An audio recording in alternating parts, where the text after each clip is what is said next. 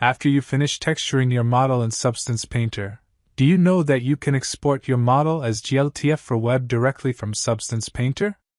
Actually, it's way more easier than in other softwares to export GLB. I finished this texturing. Now let's go to File, Export Textures.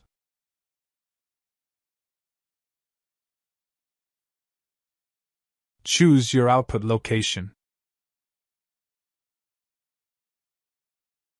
Then in Output Template choose GLTF PBR Metal Roughness.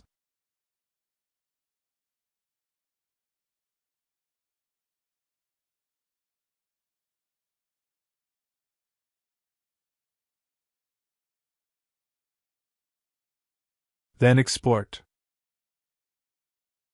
Then, all the textures along with GLTF file will be exported in the selected location. Let's test the generated GLTF file.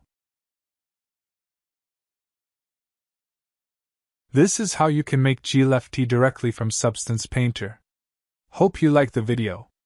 Please share your views and write down the way you make GLTF. And let's compare the pros and cons of making it with different softwares. Thanks.